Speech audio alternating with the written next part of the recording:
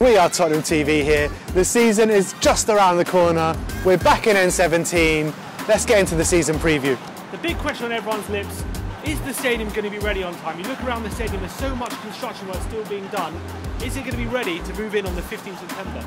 I think we will move in here on the 15th of September. Liverpool at home will be the first game, but I don't think it will be 100% ready. I think there's still a lot of work to do, but I don't think that's a problem. I just need to get into that stadium on the 15th, no later. On the bright side, the stadium is looking absolutely fantastic despite all the construction work still being done. It looks absolutely marvellous. So the panels look unbelievable. The sheer size of it's insane, isn't it? And it's going to be the best stadium in London, so I just can't wait to get in there.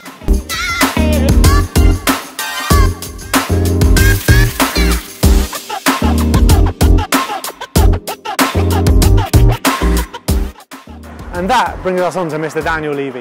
With 4 days left of the transfer window still to go and Spurs yet to sign anyone, there's now a massive debate on the Twitter sphere between the Levy-ins and the Levy-outs. What do you make of it? Enoch and Levy took over the club in 2001. There's been kind of very steady progression since then. He took us from lower end of the table mediocrity, got us that European spot, got us that Champions League regular spot, and then broke that wage structure which fans were crying out for years now.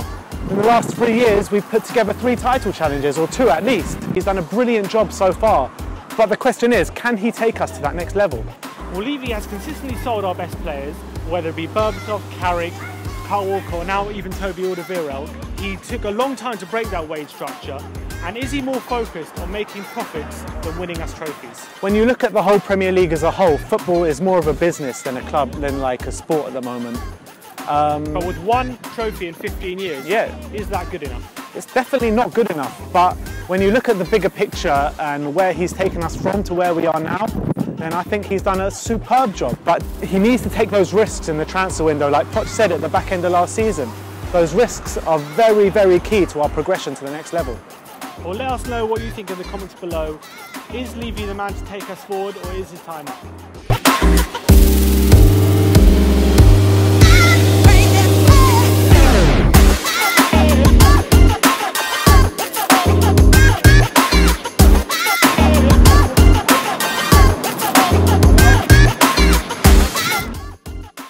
And that brings us nicely onto our transfer window. Well, Spurs yet again for the second consecutive season have gone into the final week of the transfer window without making a signing. This has caused a lot of anxiety amongst a lot of Spurs fans. However, given that we had 9 players in the World Cup semi-finals, how much do we need to improve? I mean, it's very evident that we need a centre mid. Even if Moussa Dembele stays, we still need that centre mid. He's ageing, he's getting leggy. I know he's probably technically one of our best players in the squad, but we still need to find that long-term replacement for him.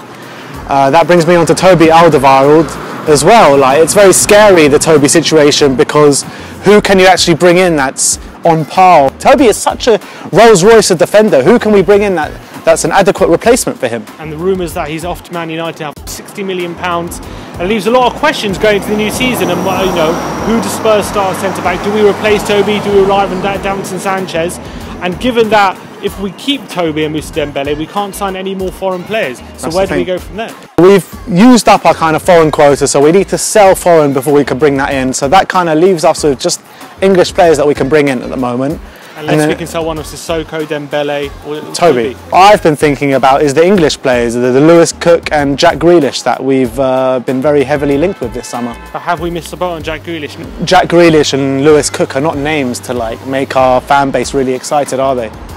So what is a successful window for you? A successful window for me would probably be to get rid of Sissoko, get rid of Nkudu, maybe even Llorente. That frees up 3 foreign players. Getting a Rabiot, getting a De Ligt, getting a Martial. These 3 players will really push us on to the next level. Well, given there's 4 days left of the transfer window, it's going to be a manic 4 days for Spurs. But let's talk about how did we get on in pre-season.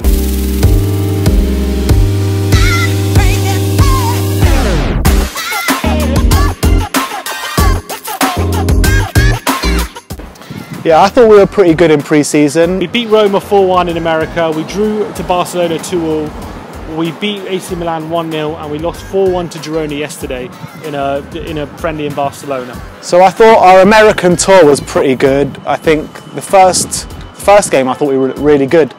And what really surprised me about the whole tour was Nkudu. I know I said just before that I think we should sell him, but I think he performed really well. But having said that, he performed really well last pre-season as well, so let's not forget about that. The few players I think that have really shone who we need to step up is definitely Lucas Moura, who I thought has been absolutely fantastic in pre-season. We're going to really need him first few games of the season. Oliver Skipp, who I thought, in 17-year-old, who was a lot talked about last season, I thought was absolutely fantastic in central midfield. I think he's a player, I don't think he's quite ready for the first team yet, but he definitely has signs of potential. And I thought Serge Aurier as well has had a pretty good pre-season. I think a right back, given Trippier his escapades of the World Cup, he's going to really need to step in for the first few games. So it was positive on that aspect. However, the 4-1 loss to Girona kind of left a few question marks. Not really, because it was basically 80% kids. But is it worrying that none of our players have had a pre-season pretty much who are going to be starting? It's very worrying, but you know. Sam's also going to be going for the Asian But Games. most of our players had a big World Cup, so maybe that can kind of counterbalance the pre-season. What are your expectations for this season?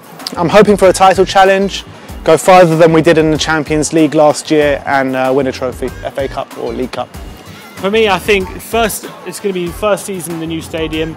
I'd aim for a top 3 finish again, but I think what we really need is a trophy to bring the stadium home, get a trophy in the bag, stop all the question marks about can this team take it to the next level. I think if we can have a title challenge, get it to somewhere in the top 3, top 2 finish, and get a trophy, that's what I want this season. Anything less would be a bit disappointing. We sound like a bit of a broken record from last season, don't we? we were stood here basically about a year ago today saying exactly the same things. Do we need to push on and actually win the league? I can't see it happening this season. I can't see it happening this season, but I think if we do make the right decisions, we can. We've got the basis to do that. We just need to push that thing to the next level. Those signings. It's all about taking risks in the transfer window, like Poch said. All right. Well, that was our season preview. Let us know in the comments below what you think. What do you expect from this season? Where do you think Spurs will finish? And let us know who you thought looked really good in pre-season. And as always, Come Spurs!